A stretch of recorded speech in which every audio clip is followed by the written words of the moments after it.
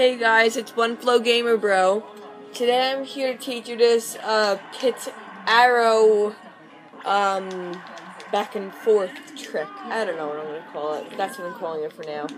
So, most people, peaceful or not, know this. If you guys play online, you know this trick. I'm sorry. Hold on. Let me fix my nunchucks. Here we go.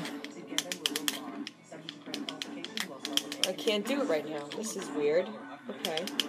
There we go. Or this. Some people like to do this. But the trick to do it... Oh god, I'm so sorry guys. For some reason I just can't do it. But if you've probably seen it before. So what you do is, you would do it with the arrow, and it makes the arrow just... I don't know, I think it's pretty cool looking, actually. Also, or you could do...